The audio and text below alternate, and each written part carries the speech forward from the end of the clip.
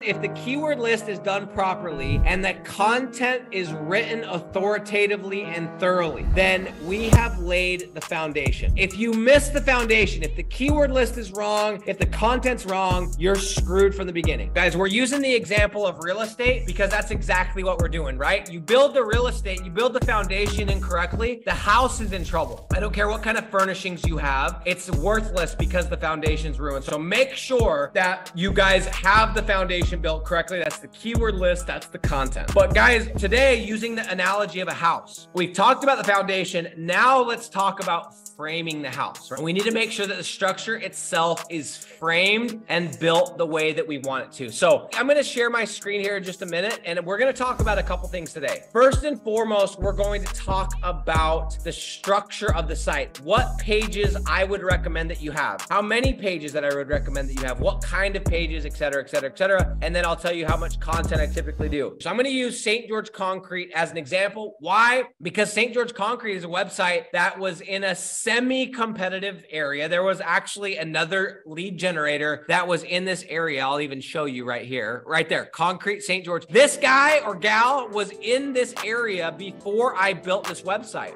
And we have not only caught them, we have passed them, okay? So here's what I would recommend in terms of framing the home, the pages that should be included on it. And I've got a list of them here, and then I'm going to show you an example from this website. So here's the list of things that I like to include on my sites. Some of you SEO gurus and some of you guys that are really technical may go, well, I don't know about that, or you got to add this. This is what has worked for me again and again and again and again. But what do I know? I've only made multiple 7 figures doing this business. So you take it or leave it. Obviously, we got our homepage, okay? Think about this like the rooms, right? Master bedroom, front room, we got our home page. We obviously know we got that. What I like to do is I like to have my home page, and then I like to have 3 service pages, okay? At a minimum. Now, there are at times, like you're gonna see with this example, I think I did a few more service pages because I was trying to outrank the other guy, and 3 wasn't quite cutting it. I like to, at the bare minimum, do the home page, 3 service pages. So you look here, we have our home page, okay? And then we have our 3 minimum service pages. Now, I'll tell you why I would probably still do 3. The only reason we did this again was to outrank that guy. But I would typically in concrete do a concrete driveway, a concrete patio, and maybe concrete sidewalk pages, okay? I don't love concrete crack repair because it's not really something that most of the businesses do. Decorative and stamped concrete a lot of times are a different type of business owner. A lot of times it's more of like an epoxy type of person that does that, like concrete finishing companies. Yes, you can find companies that do both, but a lot of times you're going to find companies that do the flat work, that actually pour the concrete, the companies that come in and refinish it, resurface it, add a coat of paint. But guys, I always have the homepage, and then I do 3 service pages. The next thing that I always include is I do an area page. Now, I typically just do it either says area or I call it service area.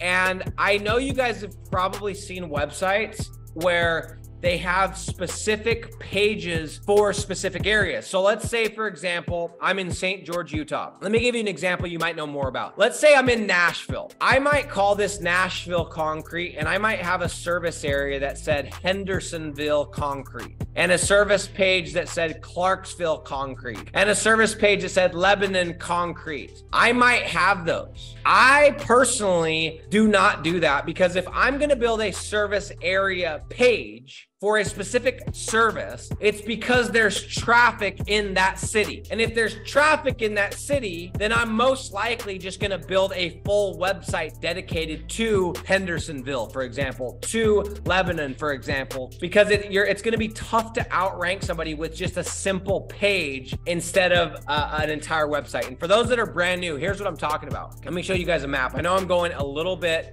for some of you, you're going, well, you lost me. And for some of you, you're going, oh, you're way too basic. To both of you, just relax. I'm coming, okay? Let me go to the map here. So here's what I mean. So we have Nashville right here, right? And if you look at Nashville, maybe I want to rank. I found out that there's traffic in, let's zoom out a little bit. So Hendersonville's up here.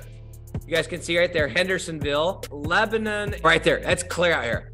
Lebanon. Maybe I decide instead of that, I do Madison, whatever. I could do that. I could do a page on each of those. I could have a page that was like this, stgeorgeconcrete.com/Lebanon-Tennessee, TN. That would be my page for that city. And I would build that page just like I would build the homepage, right? I would make it so it was almost like the homepage, but specifically for Lebanon or for Hendersonville or for Clarksville. That's an option. But my argument is, in most cases, if I'm looking at a city like that, if there's enough traffic for me to justify doing any content on that city, I'm probably just going to build a full website called LebanonConcrete.com. And I'm going to have all the same. I'm going to have a homepage. I'm going to have the service pages. I'm going to have an area page, et cetera, et cetera, et cetera. So that's my argument. Now, some people, instead of doing 3 service pages or 5 service pages, depending on what you want to do,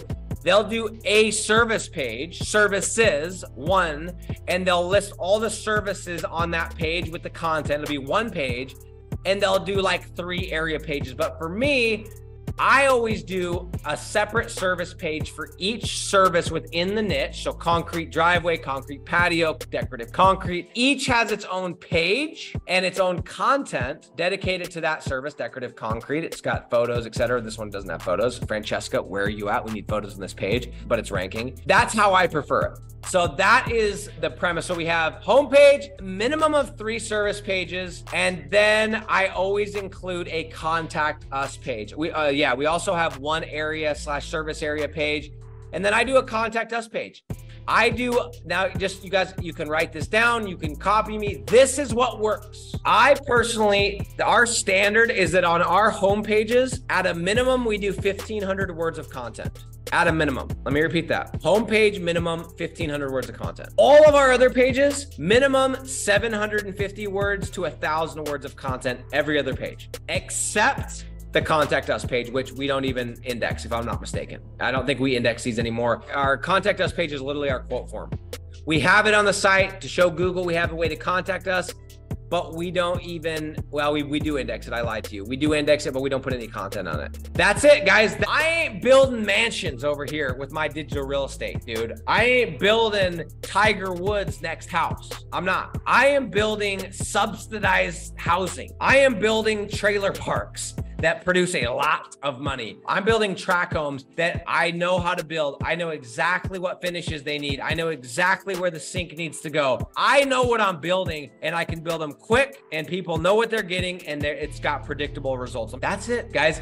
Now, I also include a terms of service page, and I also include a privacy policy page that I have links for at the bottom right here, but I do not index those. So those are non-indexed. For those that don't know what I'm talking about, that means that you can get to them from the website, but Google isn't going to go and have them show up in the search results because they're hidden from search engines. They're not indexed, okay? They're non-indexed pages. They're just a way to show Google, hey, we are a legitimate company. We're playing ball. We're above board. We have the contact us page. We have the privacy policy. We have the terms of service, but you're not going to be able to search St. George Concrete privacy policy and it's going to pop up because it's not indexed. That's it, guys. Super, super simple. That is all that you need to worry about is those pages. Homepage, either 3 service pages or 3 area pages. I would recommend 3 service pages, and in some cases 5 if you have to have it. An area, service area page, a contact us page, a terms of service, a privacy policy page. That's it.